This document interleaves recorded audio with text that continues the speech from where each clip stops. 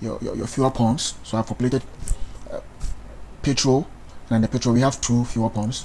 You also have our Desi product. For the Desi product, we also have 2 fuel pumps. Then for our gas product, we also have 2 pumps. So the first thing is I'm going to take you to how you receive your inventory. So let's say you are buying some inventory from one of our suppliers on credit. Let's say you are buying from Bust.